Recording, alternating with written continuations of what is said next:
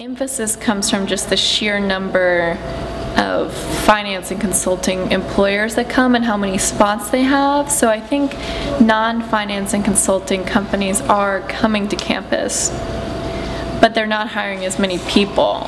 President Faust has openly declared that she would like to see less students going into finance and consulting. I clearly chose ultimately not to go to that route, and several of my friends that interned with me at the investment banks chose to go on to graduate school and may or may not find themselves back in investment banking or consulting full-time after that. So, I don't know if it's tricky. I think the administration is actively trying now to encourage things besides finance and consulting. So the extent that might have been a problem in like '06 or the early to mid 2000s, I think they're, if anything, bending over backwards to encourage people to do non-finance and consulting things now.